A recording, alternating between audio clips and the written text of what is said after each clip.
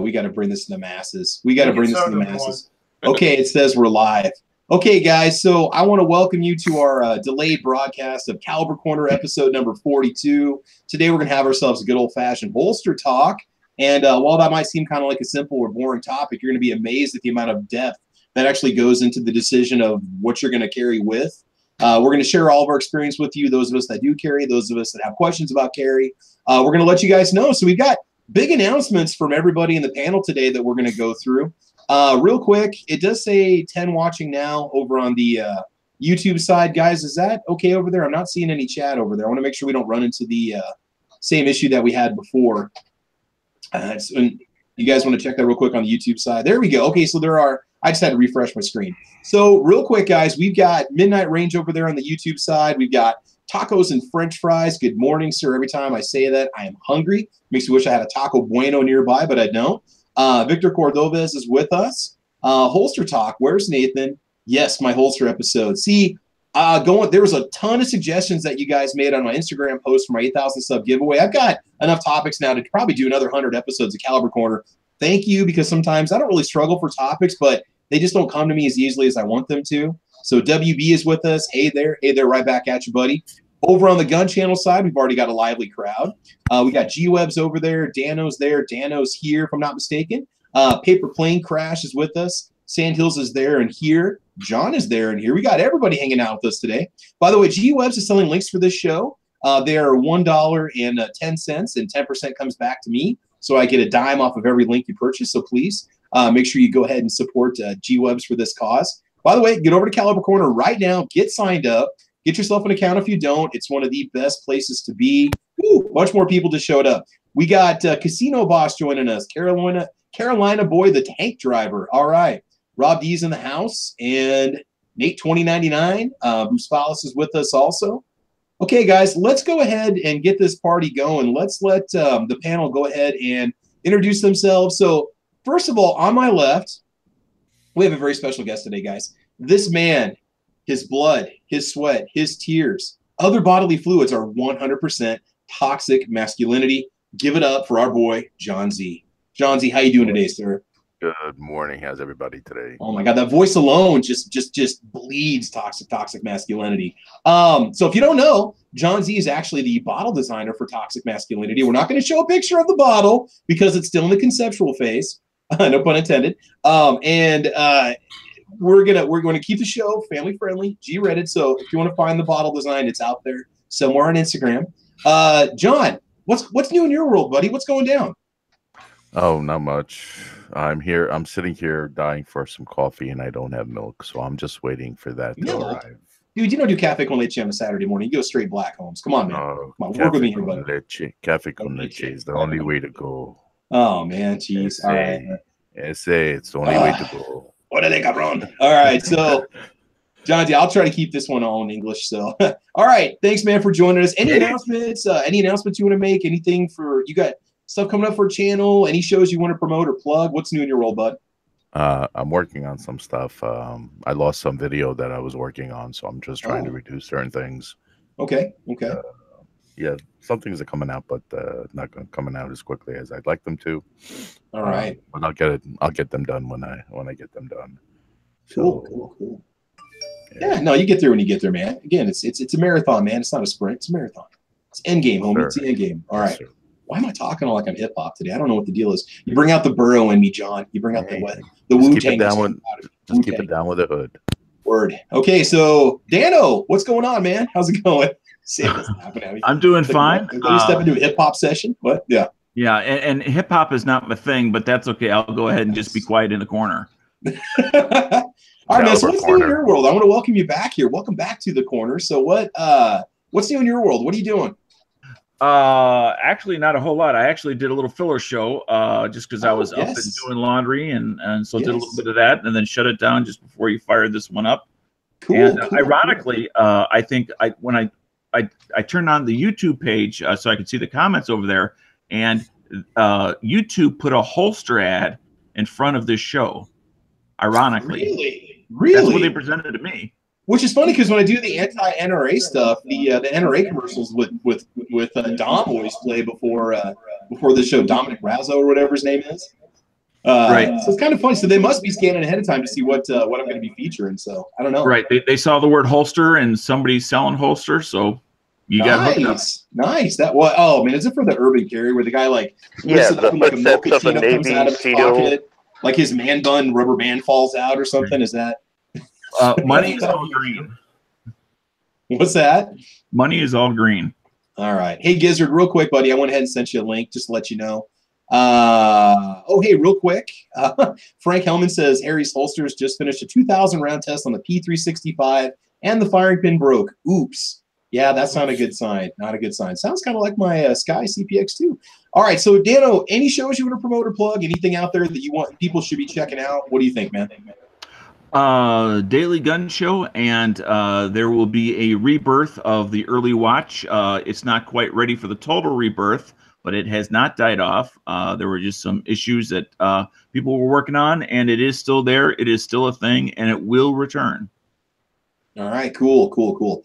Time slot, what are we looking at? Are we still looking at the same time as usual, or are we going to mix it up a little bit, or what? I don't know for sure. Right now, it's the same time slot, but that's subject to change. Okay, gotcha. Cool, man. All right, joining us today, we got Night Strike. Night Strike, what is new in your world, bud? What's going down? I woke up this morning and I had an email from YouTube. I don't know if you got that this morning too. But, no. Now what are they changing? No, it's hello so and so, keeping it real. Yada. It's just it's from the CEO. I don't know if they're sending this to everybody or just singular people. So that lady that thinks she's a content creator. That's the CEO. Yeah. Oh, CEO. Okay. Yeah. The one who tries to make content. So okay. Yeah. Gotcha. You're really in touch with their audience. So hey man, any shows you want to promote? Anything you want to plug? What do you think, man? What's going down? The only thing I'd like to plug is check out GunTube. GunTube.org. Just check out GunTube. There we go. I will put a link to it over in the side chat here for you guys. Get on over there. Good stuff. Make sure you check out Hit or Miss on Tuesday nights, 9 o'clock Eastern time, right? No, they don't need to check that out. They just need to check GunTube out. All right, just go to GunTube. We're going to make GunTube happen. Maybe going to get some Indiegogo or some crowdfunding going to get more server space. Kickstart it, get it going. Once we have the space up and running, then we can really make the sucker go. There's going to be a lot of good social media gun channels coming out there. I think it's good that there's going to be some competition, but there's also multiple platforms out there. So, if things like this happen where us gun channels get booted off, we've got other places to go, and I think that's important. So, cool, man. All right, just joining us, Matt, NEA, Mr. Matt, Never Enough Ammo's with us today. Hey, how's your morning going, dude? Not too bad. Almost done with work, so. Cool. Thanks for joining in, man. We're just having a little bit of a holster chat today. We did a concealed carry chat, but it was more focused on like the firearms and the ammo. It wasn't so much with holsters. And this was a Instagram request for my 8,000 sub giveaway. So we've got about 100 topics now to cover. And this is one of them. So Nate 2099 suggested it. So Matt, any experiences you have with holsters, we'll share it when we get there. And any announcements you want to make, Matt? Anything we should be watching for, looking for? What's up? Oh man, hell, just go hit the channels up, I guess. I don't know. Go hit gun channels. Cool. Go have fun. Definitely. Check out Matt's Mr. Matt channel. And again, he's got a lot of good videos he's posting up on there. A lot of good material. Do subscribe and get over there as soon as you can. So, all right, moving on over, Mr. Big Time. Oh, go ahead, Matt. I'm sorry. Oh no, just say that. I mean, how does it feel now that you're twice as big of a channel as me? Oh my God, no, not really. All right, because if we compare our B channels, I've got about 1,300 subs on the Traps Batushka channel, and you've got what, 4,000 now? Is that what you're up to? So yeah, I think 4,100 or something. There you go. Get back up there. Yeah, get back up there. No, that's cool, man. It's good. I don't worry about it. Like I said, we'll probably wake up at some point and our channels be gone anyway, so I'm expecting it. Probably. I don't get too excited about it because it probably won't be there tomorrow. So. Yeah, you know what? We got GunTube.org. We can start over. It's more fun starting over anyway. It opens up a lot more possibilities. You can do it better the second time around anyway. That's what I feel about it. So, yeah. All right. Let's see, Matt. You got any shows you want to promote? Anything people should be looking for? What's going on with your channel? Oh no, I mean, well, if you like video games, hit me up on Twitch. There you go. You know, I've been playing there a couple nights a week. Cool. Yeah, I'm going to try to catch a little bit more of that this summer once we get out of school. I'll have more time to watch and comment, hang out and stuff. But good stuff, man. Good stuff. Also, make sure you check out Matt's Trigger Time Roundtable. Is that what we're calling it now on Wednesdays? Yep. The Monday Nights Guns and Geeks? Yep. That way I don't have to come up with a new name every single Wednesday for the chat. I just call it Trigger Time Roundtable. And then that works. Figure out. No problem. No problem. Cool. All right, moving back, Mr. Big Time, the man who just broke through 1,000 subs, last night, yesterday? Sandhill Shooters with us, and we got some stuff to talk about. You got a little anniversary today, is that right? What's going on in your world, man? It is, and yeah, I went to bed. I think I had 994 subs, and I woke up this morning 10 more than that. So thank you, everybody. Bugatti. All right. Yeah. And yes, today is my first anniversary. So thanks for spending it with me. I mean, us. So, you know? Well, I was up first and decided I'd let her sleep in a little bit before we had to get rolling on the road today. So we are spending our anniversary DJing for somebody else so they can have their first anniversary a year from today. Hey, Frank Hellman out in the chat. Thank you very much. I appreciate it. So yeah, that's how we spend our weekends most of the time is we hang out together anyway. It's been a lot of fun, but we love doing the DJ gig part-time on the weekends, so that's pretty cool. Now, one way that we know that your wife is incredibly awesome is because she just picked up a little something for your anniversary. Do you want to talk about that? Well, first of all, one way that we know that my wife is incredibly awesome is look who she married. She's got excellent taste in men. Of course. The only thing better than my wife's taste in men is my taste in women. And so... Hey man, whatever works for you, okay? So there's a little bit of a story, and apparently she had an accomplice on this gift. So we had somebody down in Tulsa that happened to spot something that you were really interested in. Is that right? Well, here's what happened. A little bit of mischief going on down in Tulsa. We had our table, the gunchannels.com table that we were hanging out at there at the gun show. And 2 tables down was a table full of rifles and whatnot. And I didn't pay any attention to where they were from, but I noticed that they had a really nice Browning X-Bolt, which is, I've been looking for an X-Bolt in 270. And every time I see them, I drool, but then I just, they're expensive. That's a lot of money for a gun, and it's well worth it, but that's just a lot of money. I don't care who you are. And so I was fondling this gun. It had the nice... not just wood, not just walnut, but it had the maple finish, and not a lot of people have ever seen the X-Bolts with the two-tone maple finish. It's got rosewood on the cap on the fore end, and then on the cap on the pistol grip, and everything else is just a nice tiger stripe maple high gloss finish. And so I thought this is it's beautiful. And I took a picture of it. I sent a message to my wife, and I said, hey, do we have any way that we can free up the funds? And she said, there's just no way we can do it right now. And so, unbeknownst to me, she turned around and sent a message to a friend of ours on Facebook named Travis P11, and she was talking to you apparently this whole time that I didn't even know about, and I walked away. Travis walks over to this table, finds out that it's actually the guy's out at Kearney, which is in Nebraska. When Travis goes to the movie theater, or the closest town that's considered a big town from where he lives, that's the town, and find out that it's in state. We don't have to mess with any extra paperwork, anything like that. And he messages my wife back and says, hey, if you can get this guy $100 deposit, the gun's yours. And so they worked that out. The gun did not come home with us. I would have noticed in that little car that there was a Browning box. Yeah, there's no way I could have hid that. Strap. What's up in the top? Fishing poles. Yeah. Yep. Yeah.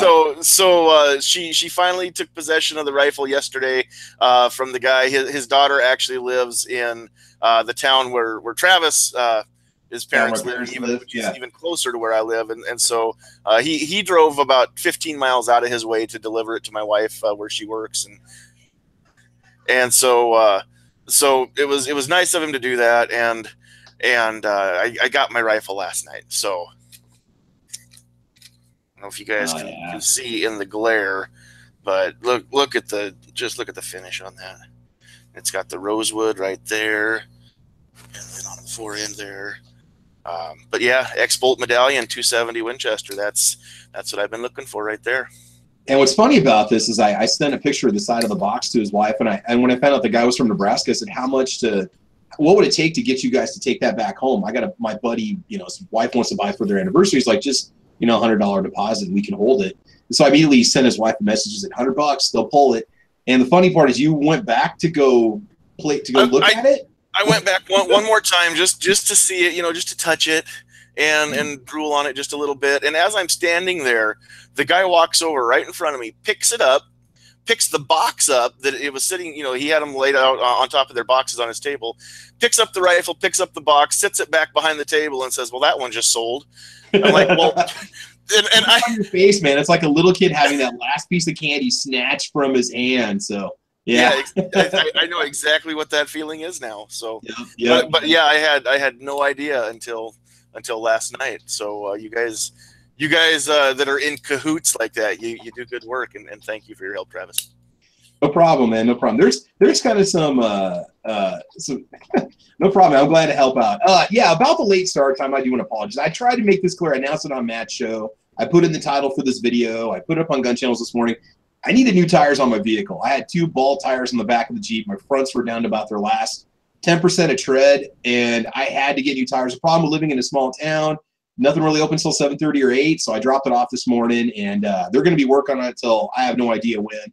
But I had to get new tires, and I've got a lot of road trips coming up this summer, so it's a problem with me. I'm at school from 8 to 4 every day, so I can't get stuff done during the week unless I, call in a sick day, which will never happen. So that's why I'm late starting. I don't know. We might go to 9 o'clock if I'm not going to be quirking anybody. I don't want to throw anything off. There was some discussion in the panel beforehand. Maybe start at 9 o'clock. You guys can maybe give me some feedback and tell me what you think. I guess I like to do the 8 because it's early in the morning. You can catch it if you're up waking up or working on stuff, or it's out there. It's already for you to listen to for the rest of the day. I don't want to go too late. And sometimes, I'm just busy on the weekends, so I try to get stuff done by 9 or 10 because I got to start my weekend because I can't do anything unless it's the weekends, right? But anyway, we may do a 9 o'clock time. I don't know. So, Squibby, let's get to you, and then we'll come back to Giz or Gary. Squib, what's going on, man? How you doing today? Doing good, enjoying the weather. All right, you on the road today? You going out to check out some games or what? No, well, I'm at my son's flag football game, but we're not going to be out and about this weekend. Okay. Oh no, I just mean you're on the road for the flag football like you are on the weekends and stuff. Oh, on the road is around the corner. Never mind. Okay. There's an airport next to our house, and it's right in the flight path of the airport. So. Gotcha. All right. Hey, Squib, you got any shows you want to plug or anything you want to tell us about your channel? Anything you want to share with us at all today? My channel's lame. I've only got a couple videos. They're lame. I've got some stuff in the works. I've been putting it off. Just not enough time to put into it. I've got a few videos planned. Eventually, I'll release them. Shows. It starts at Monday and ends up here Saturday. So Mondays at 10 or 11 Eastern, we keep kind of changing up the start time. It's Lock and Load with Hawaii Volcano Squad. All right. And for those of you who are wondering, he is on the island with the eruption, but when I contacted him about if he's okay, he said, it's no big deal, and said, meh, So I guess these sort of things happen over there in Hawaii all the time. And then sometimes I'll jump in, hit or miss Tuesday nights, 9 o'clock. And then Fridays is the day that I try to weasel into the most shows. I'll go on Budget Guns and Gear at 7 Eastern. Yeah, good channel. Check out his channel. Yeah. Yeah. I wrecked it with another rant last night. And then and then sometimes after that, Gelsma Outdoors or the Friday Night Strike. Yeah. And then later, every other week, last night, Heavy B had a show.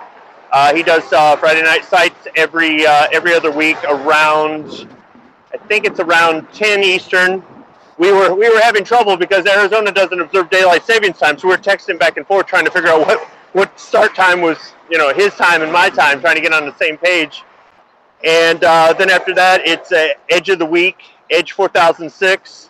And he kept me up till 2:30 last night. We were talking about the volcano with Hawaii Volcano Squad and Dusty One and Hashnazi. And so I'm kind of glad that your start time is a little bit later. I'm definitely going to put me in for a later start time. Also, I forgot, on Wednesdays and Saturdays, Rick's Life as I See It. I forgot to mention that last time I was doing shout-outs. He does a podcast, I think it's at 7 Eastern on Wednesday and 3 Eastern on Saturday, and he doesn't disappoint. So, yeah, I try to weasel onto any of those shows there. And I'm sorry, Caliber Corner, obviously, with question mark, new start time? Maybe, I don't know. I mean, we could, but then if we're pushing it to 11, it's hard for me on the weekends between trying to get out to the range and do stuff around the house and run out of town and have family. We may look at 9 o'clock, but I'll make sure I make it clear in the title if we're going to do that. I guess I'm always up, so it doesn't matter, but you know, it might work better for people to go a little bit later in the day. I mean, we've been doing it 8 a.m. for the last year, and we're 1 week short of a year right now, so we can just kind of play by ear. It is kind of hard to keep everybody happy with the start times. I know that when I'm trying to jump onto a show and it's right around the time that I'm leaving work, that's actually harder than doing a show during work where I might be able to take a lunch break. Or like today, you know, I'm at my son's flag football game, but in the summer he won't be doing that. But then just like you, I'll be out on the road. So, so you're gonna, are you gonna be doing any Caliber Corners from the road this summer? I don't know if the network is really good enough for it. Plus, there's a lot of road noise in my vehicle. I've got a noisy SUV. So, I mean, we can try it. I did one when I was coming back from the 2A rally in November. I went live just for the heck of it to test it. Maybe if I get a headset, it would be a little bit better. We possibly could. I mean, the thing is, when it comes to summertime, I've got a few projects coming up where I won't be able to do a Caliber Corner on a Saturday. 1 or 2 weeks in May, we got some major projects going on around the house, and I've got to be outside. But otherwise, you know, I might try to do something from the road, maybe just go live. I don't want to cork anybody, so it's hard for me to really know who's going to be who's live and when, because it seems like we got somebody live every hour, you know. Yeah, and that's a good thing. One of us is going live. It is, but I also don't want to jump over somebody else's time. So it gives people a choice, though. I mean, if maybe the show isn't, the topic isn't what they want to hear, or it's not going in a direction, they can just change channels. So it's not always a bad thing when it overlaps. A lot of the late shows, I listen to them the next day during the day, like when I'm around the house, or in the morning, I'll listen to them the next day because I'm just not up that late when they're on live. So, yeah. And for those of you who live in the warmer areas of the country, you can start doing all of your yard work and home repairs and everything else much earlier in the year and continue much later in the year than Travis and I.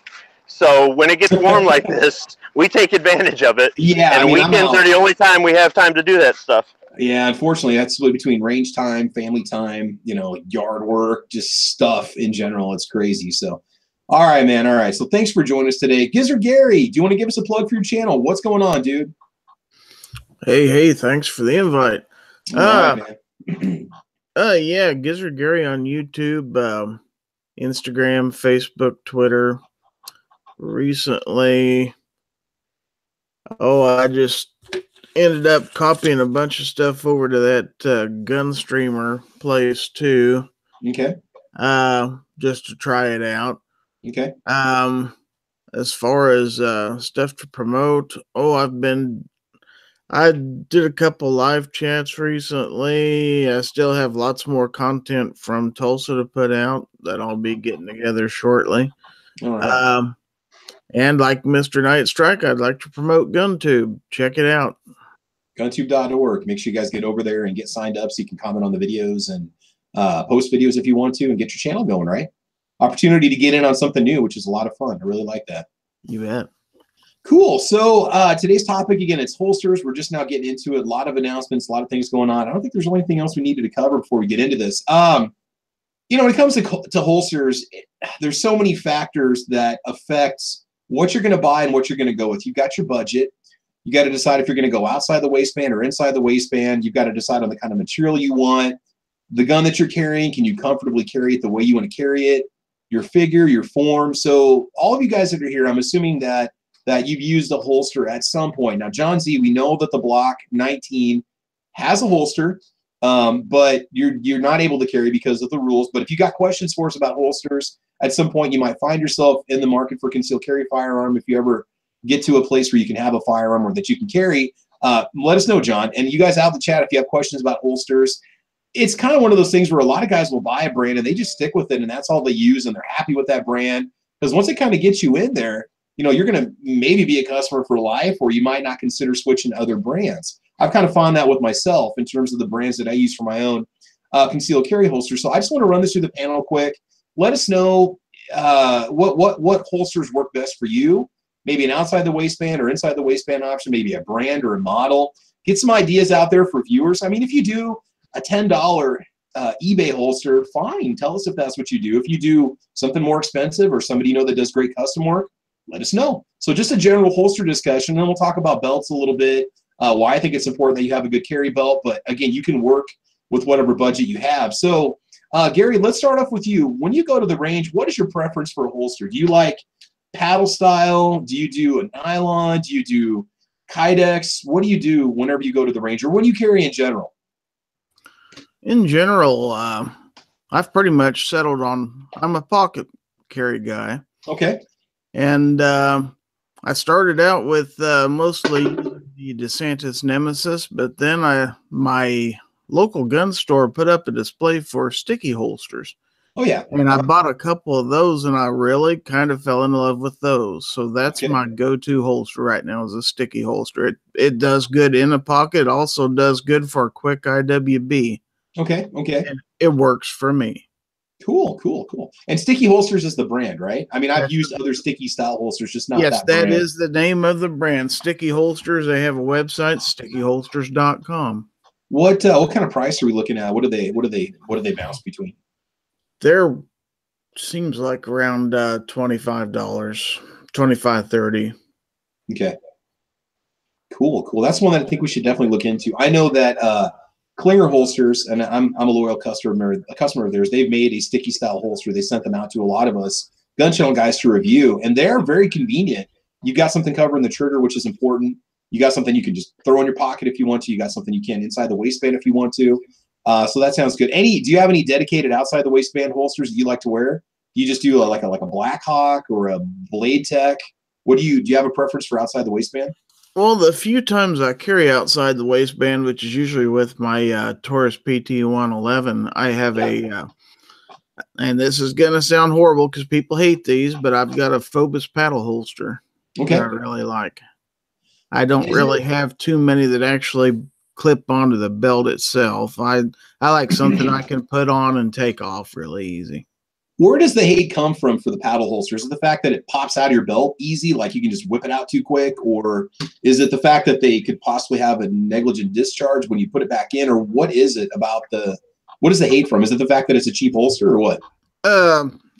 Yeah, the company, Phobos, doesn't have the greatest reputation in the world with some people. It's a foreign company. It's Israeli, if I'm not mistaken. Yeah, I think they make stocks and stuff, if I'm not mistaken. Yeah.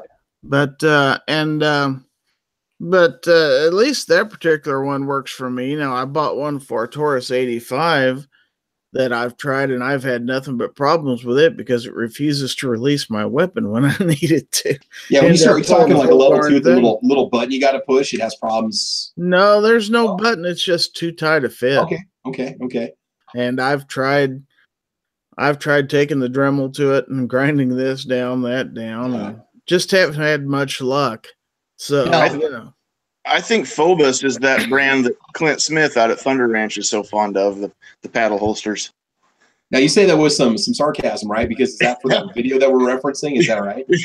When the chat's over, everybody go look up Thunder Ranch and look up Clint Smith Phobos paddle holster review video. It's only about 30 seconds long, but it is amazing. It's not safe for work, and don't watch with little kids in the room.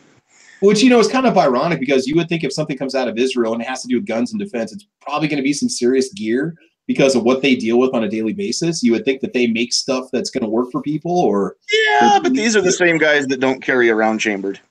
Okay, good point. Fair enough. All right, cool. So John Z, you had your Block 17 concealed down in Tulsa.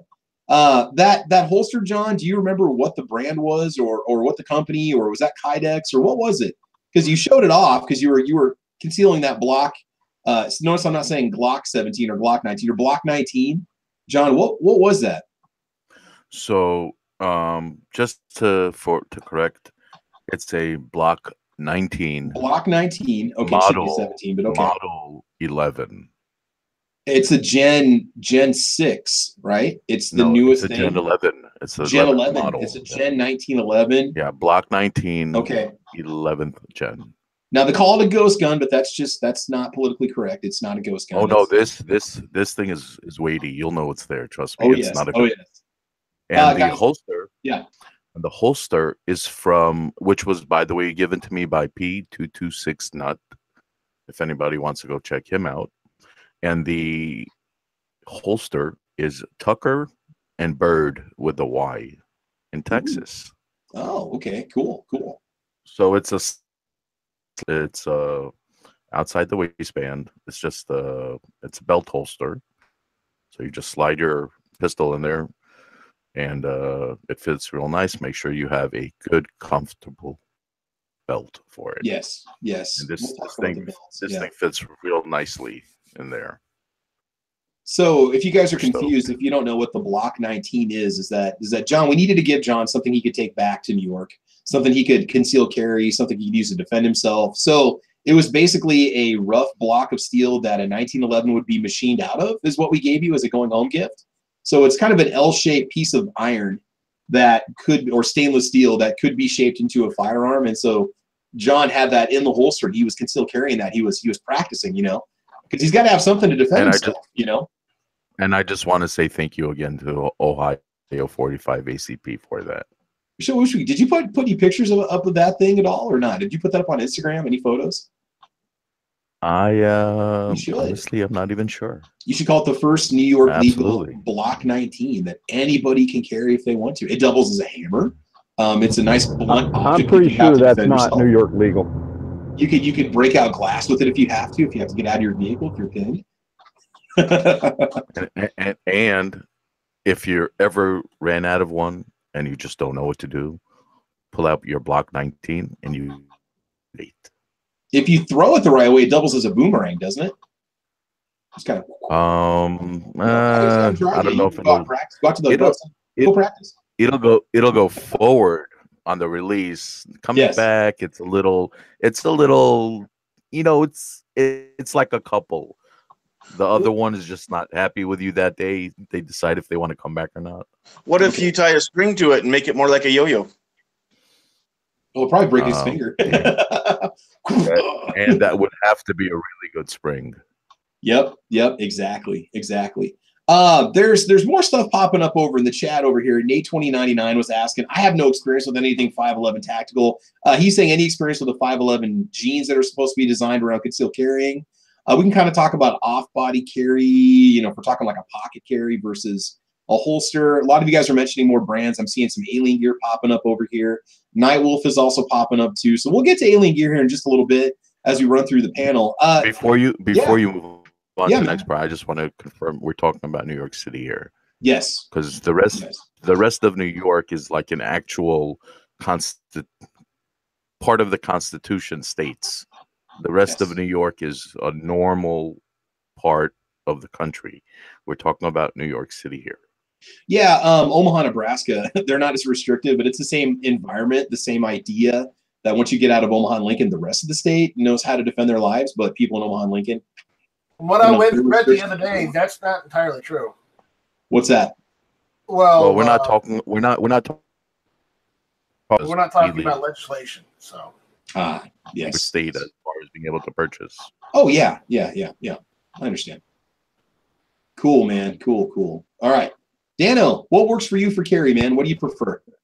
Yeah, I live in Illinois, and so open carry is not an option, which means concealed carry is the only option. Okay. And I started with a hybrid holster, which is, for those that may not be aware, it's leather on the inside against your skin and Kydex on the outside. So you get the advantages of the Kydex, you get a little bit more comfort with the leather.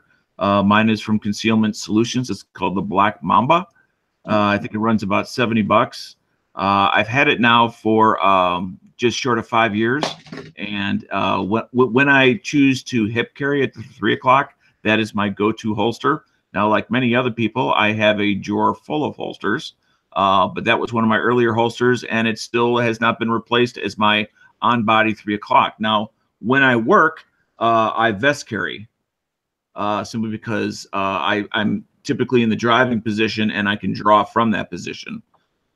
So I have a vest that has something that covers the trigger guard, but allows me to pull out a firearm with the seatbelt on, and that works really well. So and that's but like I said, I've got a drawer full of things that I tried and clearly didn't work, and unfortunately I didn't realize that until after I put down the money. But that's a common thing. So I guess if anybody was new out there, don't be concerned that you're going to buy one and you have to commit to it for the rest of your life.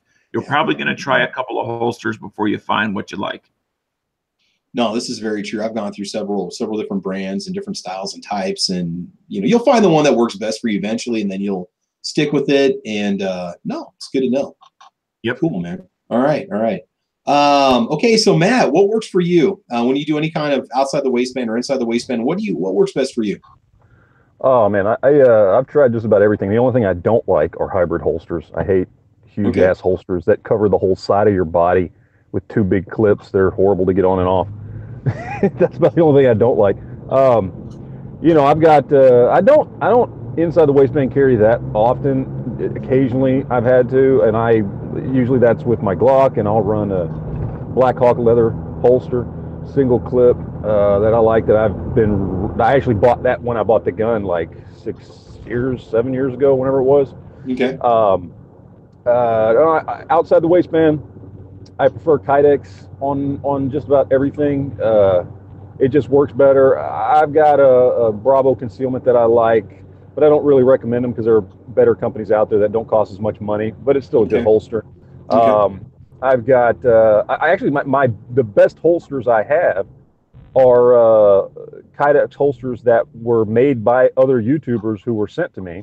There's one guy who runs a place called Redstone Concealment, and he sent me one that I've been running for a long time. That I really, really like.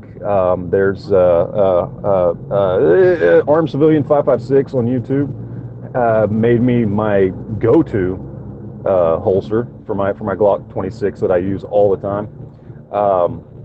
But honestly, for about the last year and a half, I've been obsessed with pocket carry.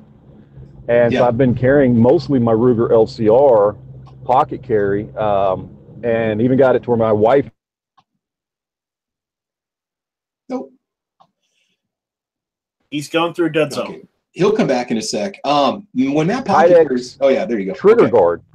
Yep. Yeah, so it's just a little Kydex trigger guard is all it is, and they make them to fit whatever gun you're getting, and it just snaps over the trigger guard, and then at the end of it, it has a little hole punched through it with a little eyelet that they insert, and they run. Of course, I found that I need a longer piece, so I put my own on there, but they run a piece of paracord through there, and what you do is you loop it around your belt, and then you cover your trigger guard, and you tuck it in your pocket, and what it does is it's just short enough that as you pull the gun out of your pocket and go to present it to the target, if you ever had to pull it, that trigger guard just snaps off and just hangs by your side.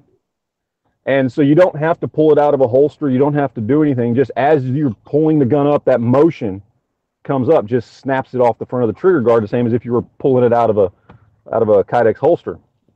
And I love those things, and they're like $15-18 or something on their website. They're really, really cheap, and I love those things, man. I can't say enough good stuff about that Aegis Armory Guardian. And you find yourself personally doing a lot of pocket carry because your weather. It's too damn hot to wear maybe a second shirt or an overshirt or a big heavy leather holster. You want just the simple throw in the pocket of the cargo shorts kind of thing and go. You want to go for some ease of comfort.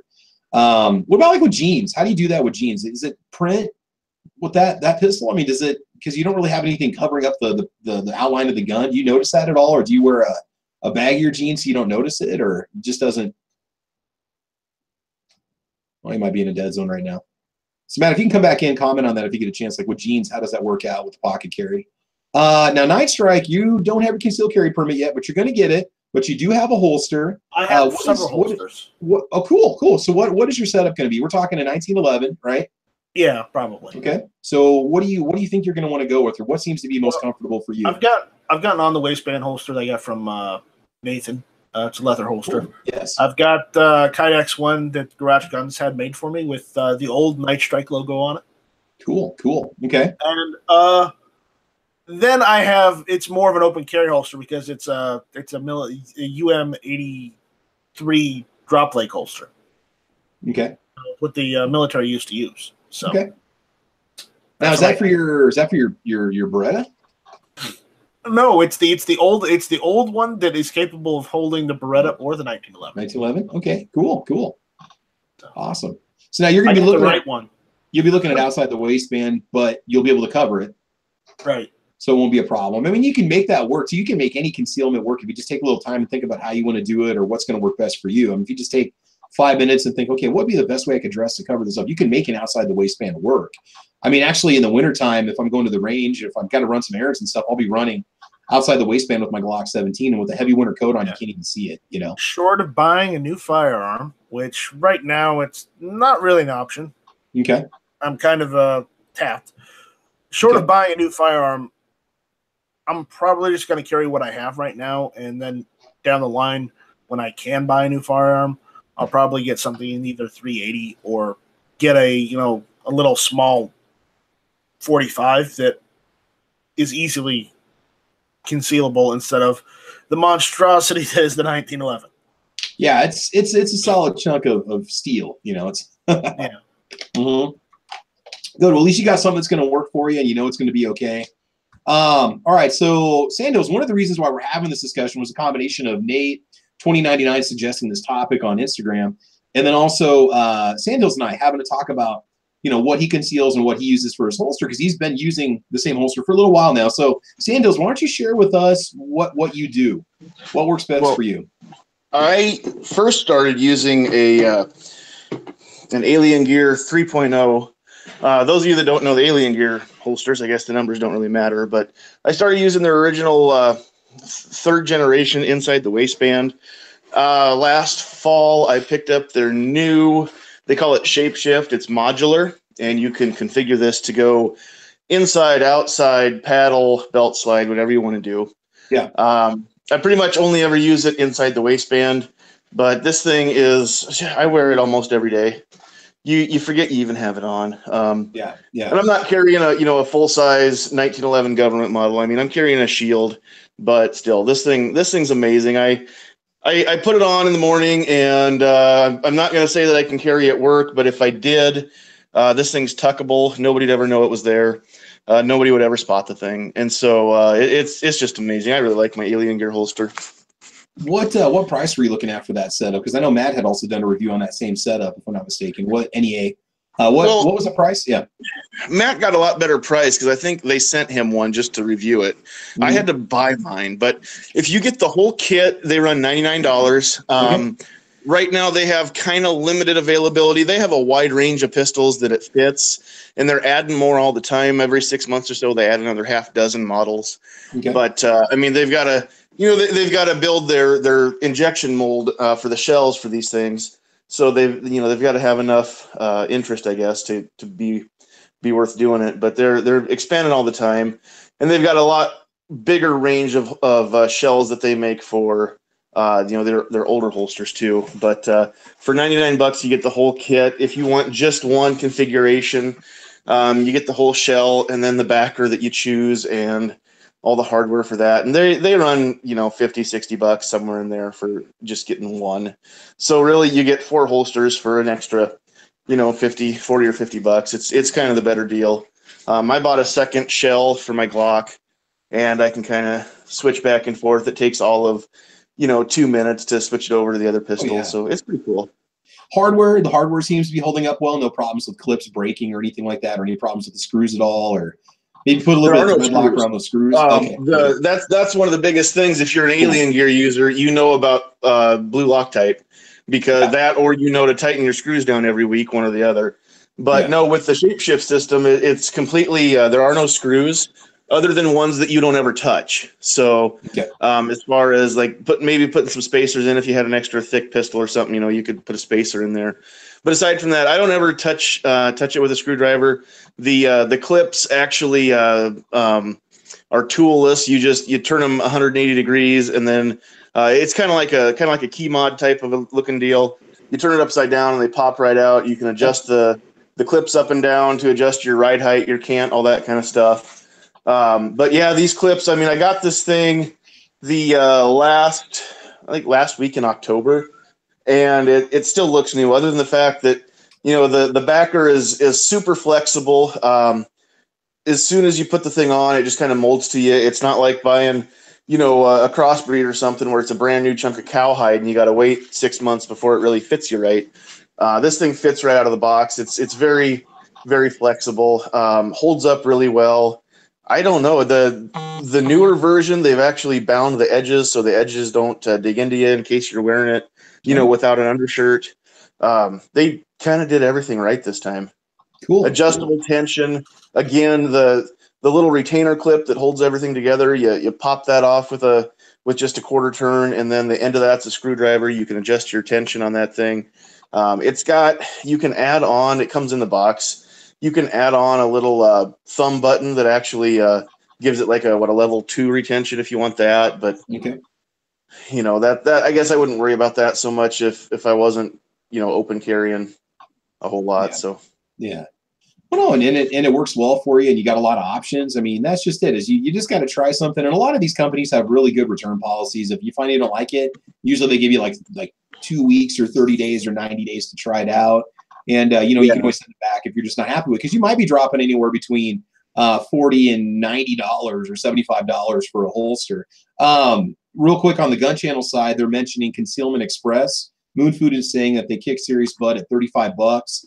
Quick correction on the Clint video we were talking about. It's Serpa holster. When you think Serpa, Phobos or Blackhawk, you start to kind of fall into the same style and design.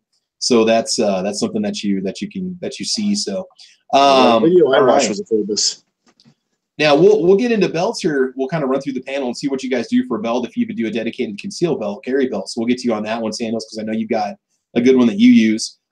Squib, if you're with us, if you can hear us, buddy. What works for you for a holster? Do you have a holster preference? Any certain brands you like to wear? Anything you've had really good luck with? Might be. Yeah. I started out open carrying, and then I went to conceal carry. Then I went back to open carry. I mean, it's not something I do every single day. I'm not opposed to doing it every single day. I just don't. It sounds like you guys are mostly focusing on conceal carry. Anything, man. We can talk outside the waistband. Any brands you've had good luck with? If somebody wants some advice on something solid they can buy where they don't have to worry about something that's going to be junk or it's going to fall apart. Well, I mean, when I started out conceal carrying, I started with a Kydex holster because I thought, okay, this is new high-tech kind of, material, blah, blah, blah. And I really didn't like it. I talked to somebody I knew that had more experience than me, and they said, why don't you try leather?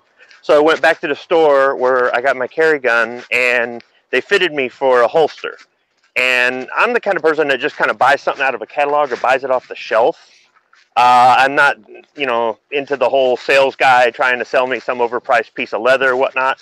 It was worth the money. I definitely would, when I get back to concealed carry, I'll probably be carrying a different gun. And at that point, I want to go to a place that's got a big selection, and I want to be fitted for a holster for it. And I want to find one that I think is going to work. So I'll definitely go that route again. I recommend doing the same thing with motorcycle helmets, by the way. Get fitted for your helmet. Don't just buy one off the shelf. Oh, yeah. No, definitely. No, you want to, yeah. I don't think it was the Kydex that I didn't like initially. I think it was the kind of holster I got. I kind of settled for what they had in stock. And I think that when I do conceal carry again, I won't give up on Kydex. I may, if I'm going to get fitted, I'm going to get fitted for a bunch of different holsters, and I'll give Kydex a try again and see if it works for me. Yeah. Now I know that some companies out there sell holsters online, and they make good quality holsters. So if I just order something online and have it shipped to me, I may just be taking a chance. I may get it and I may not like it, and it'll go in the box with all the other holsters. You know, everybody's got a holster box somewhere with used holsters. So yeah, I just send them all over the place. I got like 3 of them up behind me on there, over here. I got 1 over there, 2 right here. So 3 right here. Actually. Now, as far as outside the waistband, or not outside, but for open carry, I actually prefer a flap holster. And I know a lot of people do not like those. They want to be able to draw quick. Okay. I had no intention of being able to draw quick even from concealed carry. I'm just not that fast. I'm not saying I want to be a statistic. I don't. But, maybe once I get back into concealed carry, I'll practice at home, pulling my shirt and pulling the gun and that sort of thing. Yeah. But I like the fact that I just have it on me. I have it on me if I need it. If I got to use it that fast, if I've got to go from identifying the threat to taking down the threat in 1/10 of a second, you know what? You guys are just going to hear about it on some post somewhere that, Squib died stupidly, because I'm not that fast. That's one of the reasons I prefer the open carry. Is for me, it's a deterrent. And I know some people say, well, yeah, but you're also the first person that they're going to go after because they're going to try to take your gun. Well, that's one of the reasons I like a flap holster. It's retention. You don't have an issue with a flap holster. Now, I can't draw it quickly, but you're also not going to get it from me easily. Yeah. Also, even if somebody did, even if I had a thumb break, which I kind of like those too. If somebody goes for my holster, tries to get my firearm, I'm going to take it out and bludgeon them with it. So, and that's why sometimes I don't carry with a round in the chamber, is so that when I'm pistol whipping them, it doesn't go off. But sometimes I do. The person next to you instead of the person in front of you, Yeah. Well, when I've open carried and concealed carried, I've carried with one in the chamber and without one in chamber, with the safety on, with the safety off. I'm just. I prefer open carry. I prefer flap holster, and it's just, I know I'm kind of the oddball on the whole thing, but it's what it is. No, that's all right, man. No, I just wanted to kind of pick your brain to see what you thought about it and what works best for you. A few more comments. Well, I can tell you. Oh, go ahead. When you're romping around in the woods, taking a hike or something like that, having a holster that covers the entire firearm, protects it from scratches, protects it from getting snagged on thorns and vines and branches and things like that. So it serves a purpose. It's not as cool as the other ones, I guess, or whatever it is, but it serves a purpose. So. Well, and again, that's it. You got to find what's going to work for you, for the carry condition for you, for the gun that you have. What's going to be the best thing for you. There was Nate 2099 was asking a question, and he said shoulder carry is it something better for bigger guys or just shoulder carry in general? A guy was talking about, somebody else was commenting that they shoulder carried for a while and it would give them a back cramp. I think they said they were shoulder carrying a Desert Eagle, if I'm not mistaken. I think that would probably give you a little bit of pain. I have one shoulder carry holster for my CT9, which I tried a couple times this winter. What I didn't like about it was it had to use clips to be hooked into place and more. I wasn't a big fan with it. It was more of a pain than anything. I'd prefer just to do myself inside the waistband carry because I can. That's one of those things. And real quick, there is a company called Bernie or Berne, B-E-R-N-E, and they do make a really cool heavy winter coat that has concealed. It's designed for concealed carry. It has a spot for your pistol and mags, which is really cool. You pull a flap down and the gun's right there. Not a big fan of off-body carry, but if you got to work outside or you want to have a second gun on you, look into that Bernie coat. It's B-E-R-N-E. It's either Berne or Bernie. It's a concealed carry coat or jacket. I'm hoping I can buy one next winter because I think it'd be a lot of fun just to have the G17 in there when I'm traveling. Obviously, I've got my concealed piece with me, but but again, my personal preference is to try to keep the gun on me so it's with me. Never know if you're going to take your coat off and you're going to go do something and you're going to need your firearm. So it's probably not the best idea to go off body only, but that's just my own opinion. I don't know. I think I would kind of like to have a really nice shoulder rig that I could wear underneath the suit. Sure, that'd be kind of classy. Oh yeah, of course, yeah. Now, do you think of a shoulder rig as something mostly intended for a large gun? I mean, I know you could. Yankee showed a picture of him dressed up like James Bond one year for Halloween, and he had his PPK in a shoulder rig. So I mean, you could carry a small gun in one, but do you think of it when you think of a shoulder rig? Do you think of it for a big full size gun, a hand cannon, something like that, or not really? You know, that's part of it, but yeah, I mean, because in a way it could be a little hard to conceal carry certain models. For me, it's not having any kind of exposure of the firearm around my waistline. It's on me. So I have like a coat on or something, or if you hunch over, you're doing some work outside, you don't want the gun to keep popping out from behind your t-shirt. I mean, I'm not overly conscious about printing. In fact, I don't even really care about it because nobody's expecting, nobody's ever said anything to me about noticing me printing with the gun. You know, when I'm carrying it, I've never had anybody say, hey, nice pistol. I've never had it pop out or anything like that. But to me, the shoulder harness is kind of nice because then, or the shoulder carry is kind of nice because you don't have anything in the way. Maybe if you're doing a lot of driving or if you're an active person, you don't have to worry about maybe the holster shifting around a little bit. But then again, there's guys that inside the waistband carry with their Alien Gear holsters and so on, and they don't ever have an issue with it. So I would say if you're going to carry a larger gun, think about going the shoulder route, the shoulder holster route. I think it would definitely help out a lot.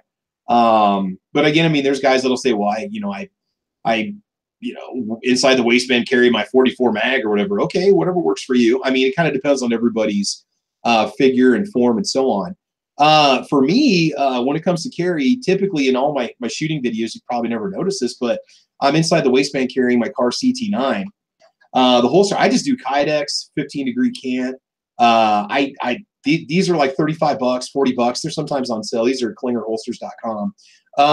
One of the reasons why I went with this company is I have a big problem, and you guys might run into this too. I'll buy a gun, maybe a new model or a kind of a weird model, and there's no holsters out there for it. When I bought an FNS 9C Compact, Klinger was the only company that actually had a holster out there on the market for it that I could get, and I still had to wait like 6 weeks for it to show up after I ordered it. So if you're in the market for a brand new gun, you might want to make sure there's something out there, especially if you want to use it as a carry gun or competition gun. Otherwise, you might be looking at an expensive custom job to get that holster made. So, you know, if you go with a Glock 19, Glock 17, Smith & Wesson Shield, M&P, you're going to have a ton of holsters out there for you to choose from.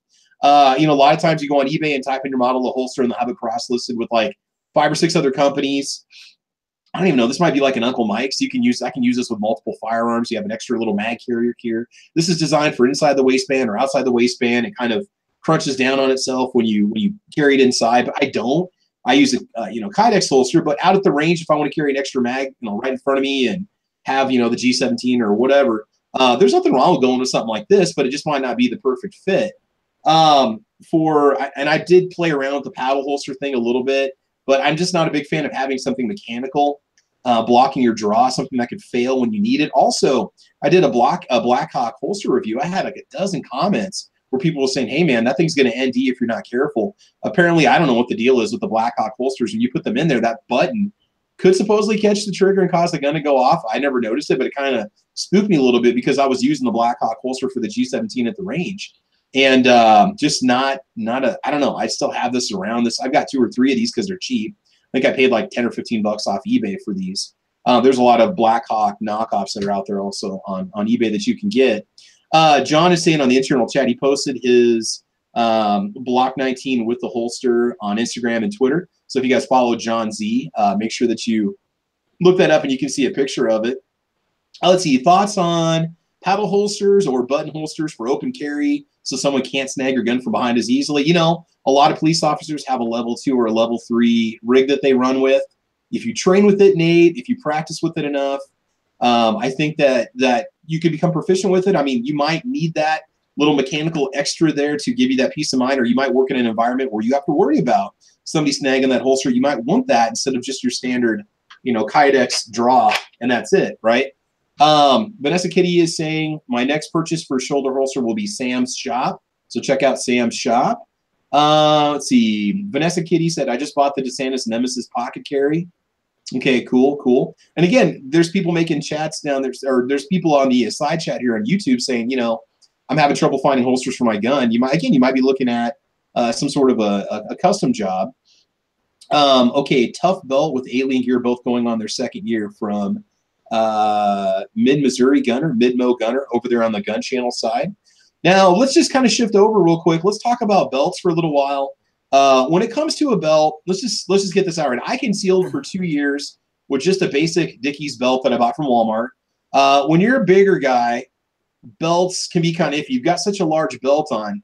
Let me just kind of show you what I'm talking about. This is just an inexpensive $10 Walmart Dickies belt. If you can make this work for you, that's fine. Okay. Now understand that you've got a soft leather that you can basically bend. All right.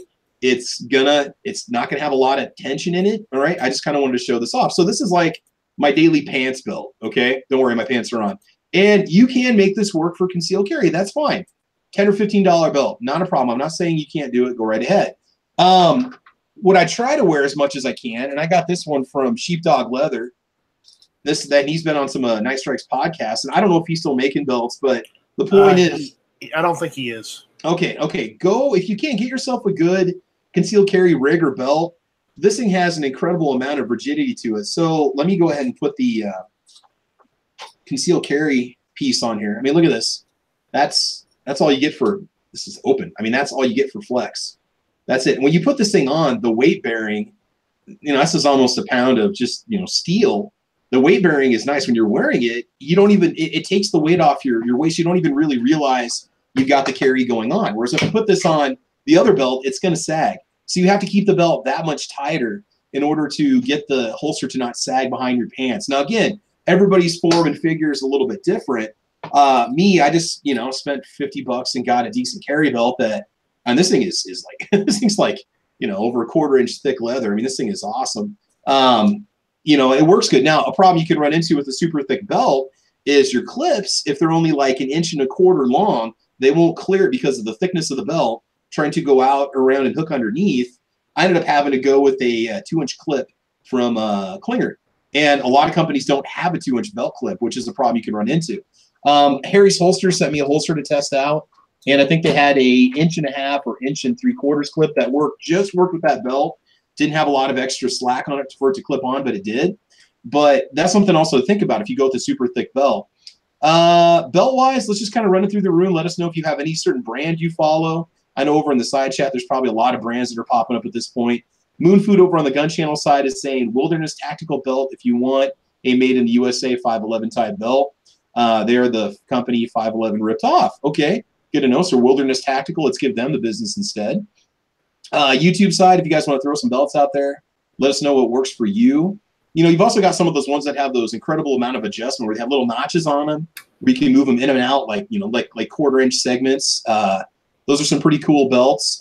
Gary, do you have a particular carry belt that you like? I know you said you're doing some pocket carry, but anything like when you go to the range, do you have a certain brand you like to wear, or do you just grab whatever? I have not bought a dedicated carry belt. I always have worn a fairly sturdy leather belt from like Walmart or something like that, usually about a $20 belt or something like that.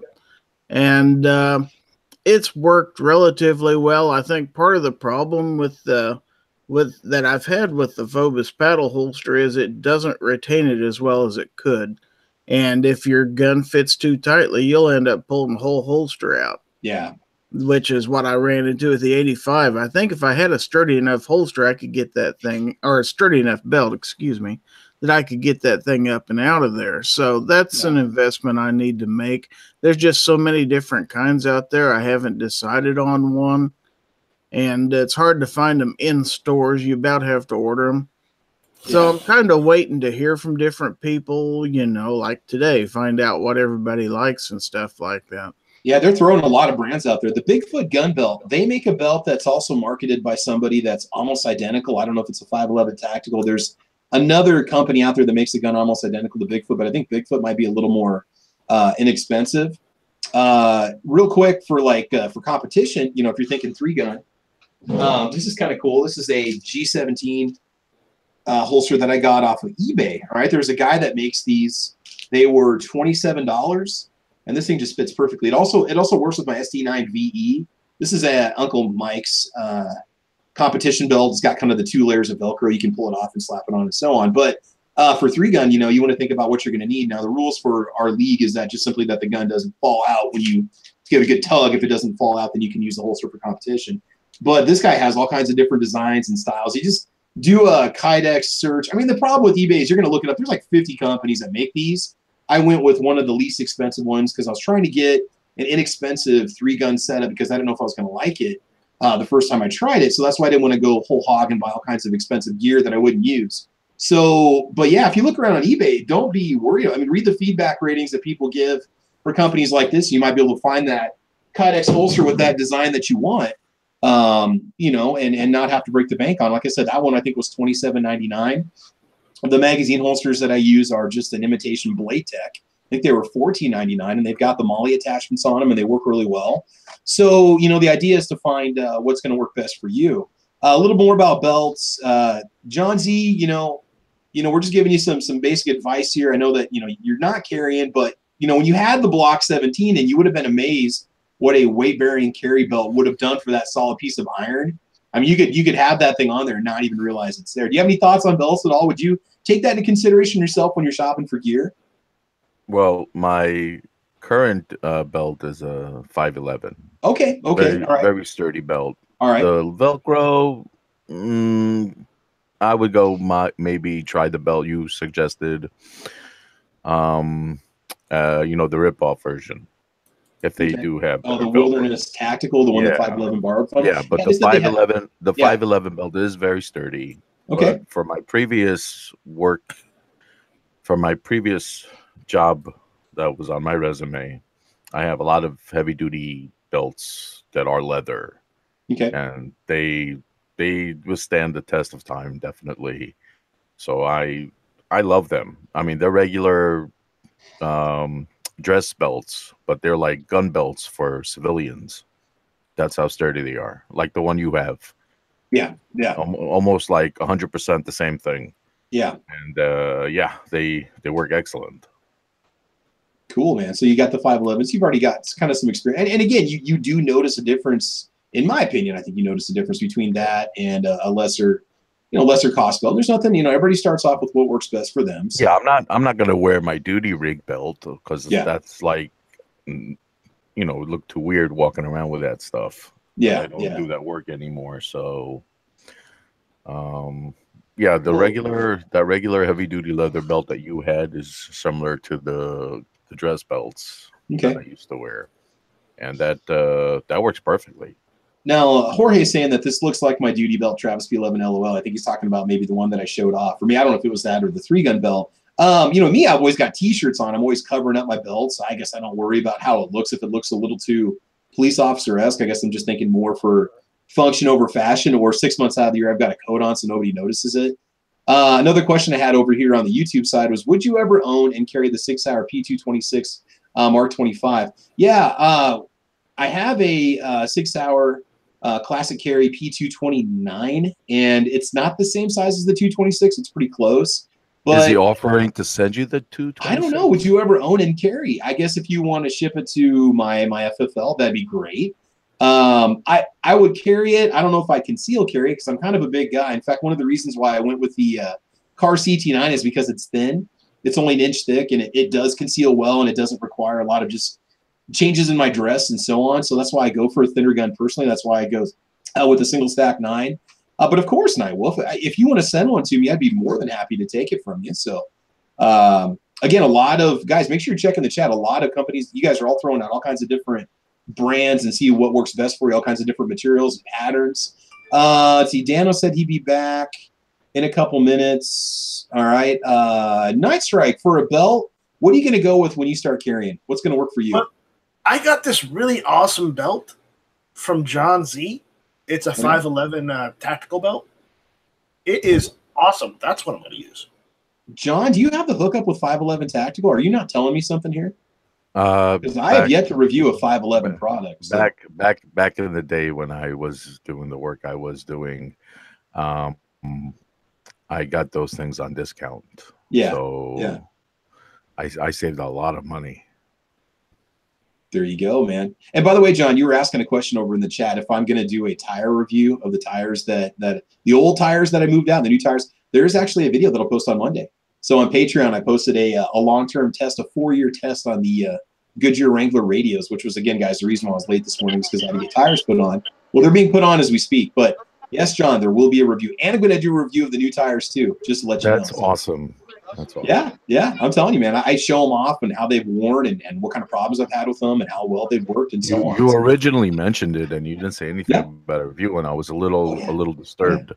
Yeah, no, I've got the footage sitting right here on the desktop, and it's sitting on Patreon right now. It's going to switch over to the YouTube side on a Monday morning. So if you want to see that review, for any of those of you that are interested, go check out Travis P. Levin on Patreon. Subscribe to him, help support him, and check out his awesome videos. Yeah, I've got some people that have been with me for a while on Patreon, and got a lot of loyal supporters. So I post the videos. I don't do anything Patreon exclusive now. The videos I post over there, you get to see them a couple days in advance, and then they come over to the YouTube side. But I'll post 5 or 6 at a time. Like with Tulsa, I posted all the videos within like one day, so you can see the whole Tulsa collection on Patreon. So, but anyway, back to the holster talk. Okay, so Nice Strike, you're set to go. Sandhills, what belt do you use? What works best for you? Which Dana, we'll come back to you in a sec here. Okay. All right, Sandhills, what works best for you? Might be busy. All right, so Dan. I'm sorry, I'm here. What we've been trying to get loaded up here. What was the question? Real quick, what belt do you go with when you conceal carry? I've got 2 that I have worn exclusively since I got these things. Again, about 6 months ago, or a little better now. Okay. The first one is an Alien Gear, and the other one's a Bigfoot. They're the same belt. Alien Gear stopped branding their own belts. It's the same company. Alien Gear, Bigfoot, same company. But I've got one in black, one in brown, which is all they make. The first one has a black buckle. The second one I got the polished silver buckle. So now, and they're real easy to switch back and forth. So I kind of have 4 belts in one that way. But steel core, 14-ounce bridle leather, and I cannot tell that there's been any wear on this thing whatsoever. Other than, I mean, you can kind of see, which notch I normally carry in. It depends on if I'm carrying or not, which notch I go with, of course. But these things they wear like iron. I wear it as a work belt. I wear it as a dress belt. It's nice enough that you can get away with doing that. Super nice stuff, super tough stuff, and it kind of works just like what you were just showing with yours, where you can clip your holster on it, hold it out, it'll hold itself up. If I ever get around to making a review of this thing, I'm going to put it on the floor and stand on the edge, and it's not going to buckle. Oh, nice. And being a big guy, those of you that are bigger guys, you can relate to this. You wear a belt for a while, and eventually when you hang this thing up, it's got a U shape to it in the back. Yeah. And this belt absolutely is still straight as an arrow when it hangs up. So that steel core makes all the difference there. It's not just heavy leather, which you can get like $5 less to not have the steel core, but and if you want super, super heavy duty, they make an 18-ounce version too. It's extra thick. But, man, the most popular one, 14-ounce, steel core. Like I said, black or brown. I've got both, so I can wear it with khakis or black pants, whatever. And, man, it looks just as good with jeans as it does with dress pants. Yeah, so we're not saying you have to go out there and get a carry belt, but you will be amazed with how just the weight bearing. The difference between having it and not is just unreal. I mean, it really is. For a year and a half, I had just a Cabela's, just a nylon D-ring buckle. Not as heavy as a rigger's belt, but it had the double D-ring buckle, and then it pulled back through itself, velcroed back on itself, and that's what I wore as a work belt. And everything. It was my concealed carry belt, and it works. But with one of those, you have to cinch it down. And all the support comes from having your belt so tight you can barely breathe.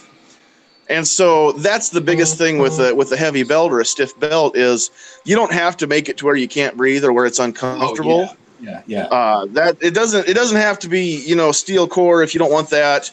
I know a lot of guys are using the track line ones where you can have infinite adjustment. It's just find one that works for you. But if you like to wear it so tight you can't move, then your options are a lot more out there. Definitely. But if you kind of want, again, if you're a bigger guy like I am, and you've got what we call the tactical muffin top, it's nice to have. No, I call it the tactical dad bod. Muffin tactical top. Dad bod. Tactical dad bod. It's more. It sounds like you're more like the. You're the provider, so tactical dad bod. So tactical dad bod, it definitely bleeds more toxic masculinity than tactical muffin. Because when I think of muffins, I don't think of masculinity. Muffin tops, those are definitely masculine, but not the whole muffin. No.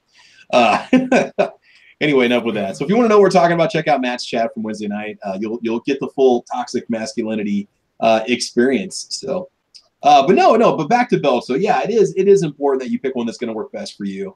Holsters are going to work best for you. Squibby, or no, Dano. Belts. What works for you for belts? Yeah. First of all, let me just touch on something that Sandhills just mentioned. Yes. How you wear your belt? Do you and we're going to talk about. I am not a slim trim 6-pack kind of guy. Yeah, okay? You are. You don't. But I don't wear my belt or my pants on top of my belly. Okay, I wear them at the waistline, and at the waistline, you can have options, and I'll get to that in just a moment, because what Sandhills is saying is correct. If you wear your pants on top of your belly, he's absolutely right. You're not going to be able to breathe. But I started with an SOE Tactical Riggers belt, and the issue with that was it was a great belt, and it's kind of like a Kydex sandwich, nylon on the inside and the outside. In the middle, there's a piece of Kydex, which gives it that rigidity that's fantastic. But the issue with that is you had to remove one of the belt halves to actually change it from one pair of pants to another. And that was kind of a hassle at the end or beginning of every day. Then I switched to a Wilderness tactical belt, where I did not have to remove the belt clip itself, just to go from one pair of pants to the other. It did have that infinite adjustability, but again, I don't wear my pants on my belly. I wear it just under my belly. So it depends on how you wear your pants as to whether that will work, or whether, like Sandhills mentioned, it's going to feel like you're being squeezed. Well, I do the same thing, Dano. Okay. Okay, cool. Moving down the line. I'm wearing the same size pants I was in high school. I'm just wearing them 4 inches lower. You too, huh? Yeah, I'm still a size 30. 30. I remember when I was a 30. That was like the 6th grade when I was a size 30. 6th grade, 5th grade, one of those two. Yeah, I don't know. Yeah, but before we go on to the next person, I view, and I for me, it's absolutely true that the belt is the foundation of which you build the support system for your holster and your firearm. Because you can have the greatest holster in the world, and it doesn't matter if you have a Walmart belt. And it's not a slam on a Walmart belt. I'm just using that as an analogy. If you have a thin, weak belt that when you hold it up vertically by itself, it just droops. That's how much support you're getting. None. It does. I mean, you just think we're talking out of our heads here, but you'll be amazed at the feel. You put it on, it's like, wow, where'd the weight go? You know, it might even make you want to carry a larger concealed carry gun, because you can more comfortably carry, an extra 16 ounces of steel and a double stack, whatever. Whereas before you might be like going with your single stack 9 or going with your little pocket pistol, which is fine. But it really does. That's a good point that you make there. It really does make that foundation. So go with something, try something different. Again, like I said, with a lot of these companies, they give you 30 days to try it. If you don't like it, just ship it back, get your money back. So, but again, the idea is that you have something that's gonna support well, it's gonna carry well, it's gonna make you want to carry more, carry comfortably, forget that you're carrying to a point, right? And just be safer to use overall. Just something that's gonna work better for you. And so something you're not gonna be adjusting or having to pull your pants up, every time you get out of your car. Travis, has anybody mentioned sizing or just in general? Are we talking for belts themselves or what? Yes, for belts. I don't think so. No, no. Yeah. Okay. Some manufacturers will state it on their websites, but let's say if you normally wear a 32, they will suggest you get, as an example, a 34 if you're going to conceal inside the waistband to adjust, make room for that belt. So don't order a 32 if that's what you normally wear, if you plan on wearing it inside the waistband.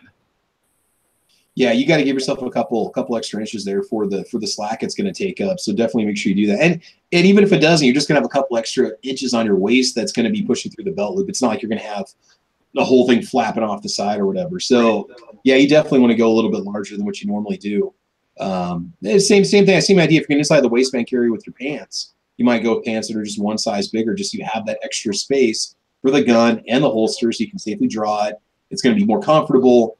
Again, it's just it just takes a little bit of time to adjust. You're going to be really self-conscious the first couple, maybe days, weeks, or months that you're carrying. You're always thinking, God, does anybody see this?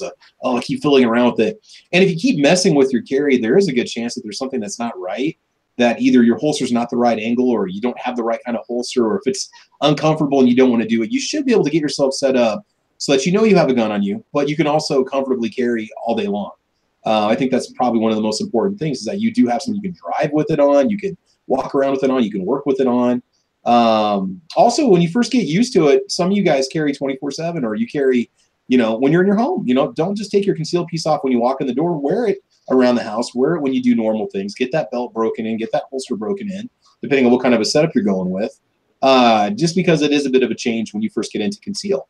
And that's kind of the idea about the shows, to just give people some advice, parts, what works best for you, holsters, belts, etc. One of the best pieces of advice I got when I first started carrying, what actually was from Luke, One Bad Marine, was to do the Walmart walk, to get yourself comfortable. Concealed carry didn't come to Illinois until about 5 years ago. So I was in my 50s when I was for the first time in my life legally able to carry. And so, all my life I was entrenched with, everybody's looking at me, everybody's staring. And, and everybody can kind of tell their own story, but it helped me get over the fact that no, people are more self-involved in their own lives than looking at you. And why is there a little tiny crease in your shirt? Yeah. Yeah. I've never had anybody say anything at all, except for maybe like my own members of my own family that saw it on me, when I was in the house walking around with family. But you don't need to be self-conscious about it. You don't need to mess with it. Practice at the range, practice drawing and reholstering, obviously with an unloaded gun. Get yourself comfortable with it, and you'll be fine. You got nothing to worry about. Do carry. I mean, you have a right to defend yourself if you can. We highly encourage you guys to do so. Cool. Okay, and then the last person here about the belt talk, Squid. What do you think, man? You have a preference? I'm okay with off the shelf. I don't think you have to have a fancy, really expensive belt. I think if it fits and it's sturdy, that's really all it takes. Now, you might want to go the extra mile and get something that maybe is more comfortable. You may want to get something that's a little bit more durable.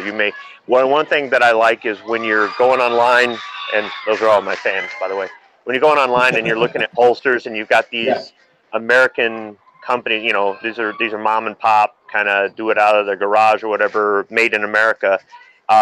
For the holsters and pouches and things like that, a lot of them do offer belts, and you can just buy it at the same time. So you can get something, you can support an American business, you can get something that's got the same quality and craftsmanship as a holster you're getting, whether it be for concealed carry or open carry.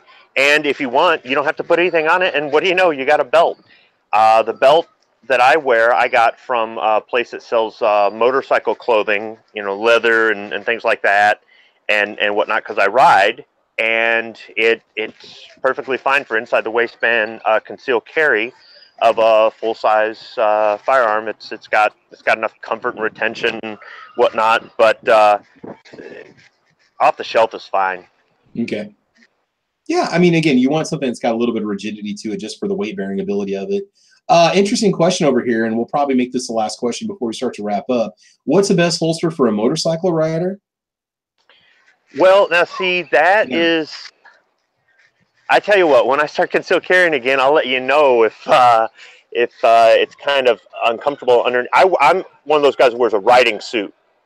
Even though I don't have a sport bike, I ride a cruiser, I have a riding suit because I was in an accident once, and that could have made a difference, and I've decided it's worth the money to invest in the extra protection. Some people might say it's uncomfortable, it's hot, it takes extra time to put on, blah, blah, blah. Yes, so does carrying a concealed carry firearm and EDC flashlight and EDC knife and all the other stuff that we clip on and attach. And after a while, you just get used to it. And pretty soon, what do you know? It takes 2 minutes. You're ready to go. You're out the door. But when I start concealed carrying again, I'll let you know how it works with a riding suit. I would like to know, in Michigan, I cannot open carry inside my vehicle. So if I'm open carrying, when I come up to my truck, I actually have to take the holster off, take the gun off, put it in a case, and put it in the vehicle. Now, my motorcycle is considered a vehicle, but I'm out in the open. So could I open carry? I've never got a hold of anybody with the state to find out if I could do that. But I would say that open carry on a motorcycle would be probably really easy unless you had a riding suit. Then it just wouldn't work out. So yeah. That's a good one. I mean, I don't know. It's whether or not you're allowed to open carry or not. And do you have any kind of saddlebags or side boxes on your bike that you could put your pistol in if you needed to lock it up when you're moving around, like you see what you do with your vehicle? And See, therein lies another thing, because we're supposed to separate the ammunition from the firearm when you transport it, right? Yeah. But I've heard some people say you've got to have the ammo in the trunk and the gun in the back seat, or the ammunition in the bed and the gun, and then I've heard other people say nope, you can have them both in the back seat on the floorboard as long as one's in one box and one's in another. So could I put a handgun in a case in the left saddlebag and put an ammo box in the right saddlebag and go out to the range? I don't know. I would say the answer is just move to Nebraska, and it's not even an issue. You can do whatever you want. Yeah, see, as nice as Nebraska is, it's just as cold as Michigan. So no. I know.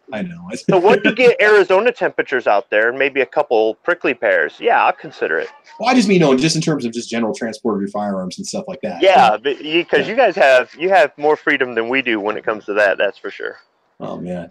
All right, guys. So we've been going for a little over an hour, almost an hour and a half now. And again, got a busy weekend lined up. I need to get moving. But we're going to go ahead and do the 8,000 subscriber drawing. What it was is I made a quick video thanking you guys for 8,000 subs on YouTube.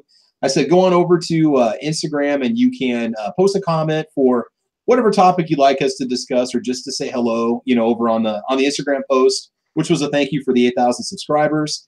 And excuse me. So what I'm going to do is let's just go into a screen share right now. We're going to go ahead and just do the drawing real quick before we call it. And so what I'm going to do is take the URL for the post, and we're going to go into the Instagram random comment picker. And if you posted a comment on that post, it's going to enter you in the drawing. And I've got some promotional items that were given to me from Fort Scott Munitions that I'll be sending to you. I'm going to throw a few little Nebraska items in there too, just for fun. And who knows, there might be a few things showing up. So if you do win, all I've got to do is just PM me, just private message me through YouTube with your mailing address, and I will go ahead and send to you what I've got lined up for you. So Fort Scott gave us a couple neat little items to hand out there, and if you want to make a response vid or whatever, you can do that. That'd be cool. So I'm not sure if you guys can see it. This was the Instagram post that I did about a week ago, and we had about 45 people, I think, post comments on it and just post in general. So thank you for doing that. So let's go ahead and do the random comment picker. Now, can you guys see this on your end? Is this showing up on your side? I've seen anybody from the panel to respond, because I'm just going off of one tab here. Yeah, I mean, I can see it and read it. Okay, cool. So this is the URL right here. I have not used it yet. We're going to go ahead and run it. You're going to see all the names on the bottom left-hand corner here, kind of run through quickly, and it'll just pick one. So if you are on that post, you need to contact me through YouTube. Or you can just email me at thecalibercorner@gmail.com, and I will let you know, or I'll get your package in the mail as soon as I can. So let's go ahead and do this real quick, and then we'll call it. So now it's, and it does filter out duplicate users, so you won't be able to, if you posted like 5 or 6 topics, you're only in there one time. Me, I think I responded to a bunch of you with thank you, great idea, great topic. I could pop up, but I'm only down there one time like you guys, and this is not for me, this is for you. So let's see what happens here. It's going to pick the random winner, and the winner is Frank Hellman. You got it, man. And his comment was the newest internet sensation, Travis P11. I don't know if I'm the newest, man, and I'm definitely not a sensation. I can tell you that. So, Frank, you got it. Frank is a regular commenter on my videos. He also gives me a lot of information and emails about political items going on, legislature items going on.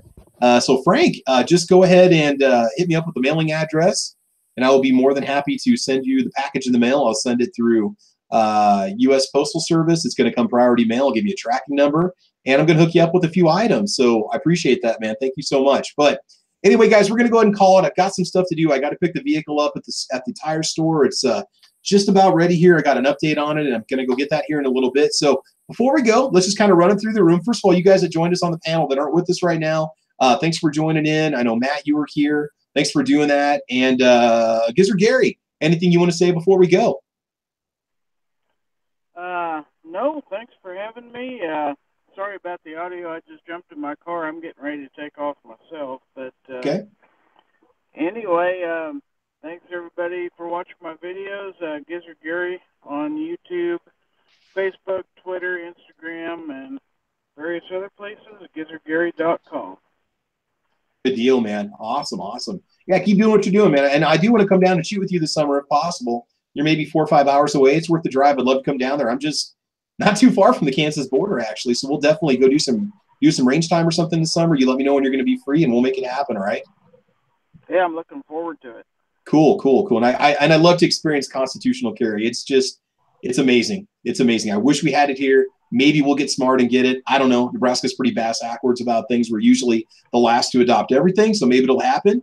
But anyway, all right, cool. John Z, anything you want to plug before we go, man? Just thank you for the invite. Thank you, everyone, for joining us. Thank you for the panel. And don't forget to check out gunchannels.com. Definitely get over there, get signed up. Toxic Masculinity will be going into production at some point. Don't know when. I wish Matt was here, but I know he was on his way home from work. So Toxic Masculinity is a clone that's going to be going into production. And I don't know if our bottle's going to get FDA approval there, John, but we'll see what happens. But again, we're not going to show pictures because we got to keep today's podcast family friendly, but it is G-rated for gangsta. So anyway, thank you, John, for doing that. I appreciate it and joining us today. Right on. Good stuff, man. Good talking to you. All right, Dano, anything you want to say before we go? If you're going to take the responsibility to carry every day wherever you can. Right on, man. Exactly. Because it's those places where you least expect it that danger's going to happen, right? Well, no, we know where bad things happen, right? I mean, it's obvious they happen in gun-free zones. So you should definitely be carrying in a gun-free zone. Obviously, you got to abide by your state and local laws for certain places, but, do what you can, right? Good stuff. Cool, man. Cool. All right, moving down the line. Again, Sandhill Shooter, happy anniversary for you and the wife. You want to go ahead and just say anything before we go? Yeah, thanks everybody for the subs. You guys somehow overnight put me up over the 1,000 mark. I really appreciate it. I'll take all the subs I can get. Obviously, we're going to, I think I'm going to put together, it's not going to be this weekend. I'm not going to get time today or tomorrow, but I'm going to put together a nice giveaway for the 1,000 sub mark. Figure out what I can do. I think I'll include a Sandhills Shooter t-shirt in the size of your choosing, maybe with that. But I think here, as soon as we're done, we're on the road right now, Mrs. Sandhills and I, or on YouTube, she is Sandhills Sweetheart now. I think we might go live just for the heck of it because nothing's coming up until Rick goes on here after a while. So anybody wants to jump on that, watch for that here after a while. Good deal. What is your weather doing up there? We're in the same state. It's like sunny and like 70 degrees out here. It looks like wintertime for you, man. Is it snowing or what? No. Here, let me.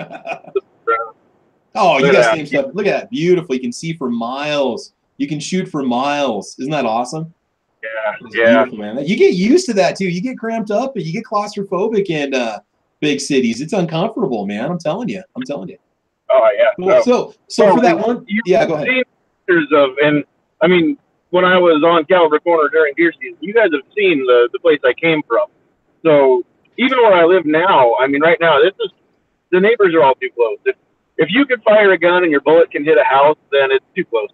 No, yeah, of course, obviously. Where I grew up, I could fire a gun in just about any direction, and the bullet would run out of steam before it would hit somebody's house. So that's what I'm saying. So you said for that 1,000 sub giveaway, you're going to give away a Browning rifle? Is that right? A Browning bolt action rifle? I have been wanting one of those for my entire life, at least my entire adult life. And since I've had one less than 24 hours, heck no. Okay. We're not getting that away. Buddy, in town, yeah. I'm not going to send it. That's all the Browning is but I have found somebody local who's actually a family that is making t-shirts. So you can find my stuff on Spreadshirt, but I think that I'm going to check the quality out on what they do. I'm assuming it's going to be a lot better quality. I think I'll start getting shirts from there instead of Spreadshirt. But you can go check out Sandhill Shooter on Spreadshirt right now too, and look at all of the cool stuff that you can get with my logo on it. All right, sweet, cool. And thanks for the invite, Travis. Yeah, no problem, man. If people follow you over on Facebook and Instagram too, don't you have postings for the Spreadshirt shops over there? I believe I do. You can follow me on Instagram at Sandhill Shooter. You can follow me on Facebook, Sandhill Shooter. Also, go like the page if you want to. Cool. And Sandhill Shooter has something she'd like to tell you real quick. All right, go ahead. Hey, you did all the buying. All I did was set it up, right? I just played matchmaker for your husband and the rifle. I didn't actually I feel really bad because that's not an inexpensive rifle, but you got him his dream gun. So, that is one heck of an anniversary present. That's all I got to say. So you did, and it was just fate that guy selling it from Tulsa or in Tulsa just happened to be from Nebraska. That made it easy to get that rifle back to you guys, which, it was tough for me for him to not see what I was trying to do, but I'm glad we were able to make it work and you guys got that to him, and it should bring home a nice buck. It'll bring home a nice buck next winter, right? Next fall. I was completely oblivious. So yeah, that was just like you got me. Thank you. Anyway, so if you guys don't know what we're talking about, you can go back and watch the chat earlier when we had the Sandals introduction. He shows off his beautiful little Browning 270 rifle with an awesome maple stock. It's freaking awesome. So cool, man. Thanks for joining us today. I appreciate it. Good to have you as always, man. All right, so Squibby, any final words before we go? Just thanks for the invite. Cool, man. Cool. I appreciate you joining in and always throwing your 2 cents in. And it was great having you last week talking about, the military perspective on cleaning guns. That was really cool. I went back and listened to it again, and it was interesting. It was really neat to hear somebody that has that actual experience. That was good to have that on there in last week's show, because I didn't know, what can you really say about cleaning guns, right? But it was good to have the panel and have you on there. So thanks for always joining us. And we're coming up on a year. I think next week might be the 1-year anniversary of Caliber Corner. Be episode number 43. So I've taken about 10 episodes off over the year. We throw holidays and stuff in there too. So next week's topic, I'm going to go back to the Instagram post and see what people had to say, and we'll go from there. So again, Frank Hellman, again, you are the winner for the drawing on Instagram. So just go ahead and send me some shipping information wherever you want me to ship the items. I'm going to ship to you, and we'll go from there. Real quick, just kind of running through the roll call here. We got Nate 2099 on the YouTube side. Vandaliska Vlogs is with us from the land down under. Jorge Cortez is with us. Calaveras 32 Special joining us. Claude Mulligan was here too. Oh yeah, really nice out there in Holdridge. Yes, the weather in Nebraska, I think it's going to be great today. We were supposed to get nailed on Friday, and I don't know if it was as bad as what they said, so that's good. Stealth Hunter 1000 was in the house. Patriot in the Dark was with us today. D-Temp 62. Boob, you know what, for what is joining us today. Rich White is with us. Again, Frank Hellman again. Rob D with us also. Vanessa Kitty. Georgia Trucker, Scott Pacini.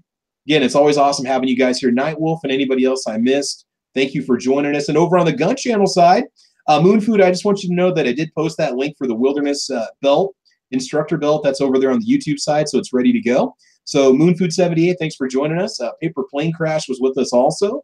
Mid-Missouri Gunner was with us too. And John was there and here. And G-Webs was here at the start too. So again, guys, I thank you for watching. I thank you for listening. Thank you so much for getting up early. We might do a 9 o'clock start time. I don't know. Again, it's tough because on the weekends, like Squib said, got to take advantage of the warm weather. Got to get outside and get as much stuff done as we can. But we may just shoot for a 9 o'clock start time. I don't know. Just kind of check the feed for my channel. Check over on gunchannels.com. I try to put the link for the video over there, and just if whatever time it says it's going to start is what we're going to start at. It kind of depends on if I got to get on the road or not. But otherwise, guys, that is it. Thank you for joining us today. Thanks for subscribing, and thanks for supporting all these channels. Again, get over to gunchannels.com, get your account, get over to guntube.org, get your account, start uploading some videos. And I think that's about it, guys. So I want to thank you for joining us today. You guys, I want you to have fun. I want you to be safe. And as always, we will talk to you soon. Anybody want to say goodbye to Felicia before we go? Bye, Alicia. Alicia or Felicia? I can't remember. I thought is it Alicia or Felicia? No, I always say bye to Alicia. Who's Felicia? Is Felicia her twin sister? So I think could be cousins. Okay, so we have adios, Felicia, Alicia, right? Goodbye, Felicia, Alicia. All right, that's it, guys. We're out of here. Y'all take care. Have a great weekend. Y'all have fun. Be safe. Start carrying or get your permit so you can start carrying and watch this podcast. Take our advice. I think you guys are going to be fine. So have fun. Be safe. We'll talk to you guys later. Bye-bye.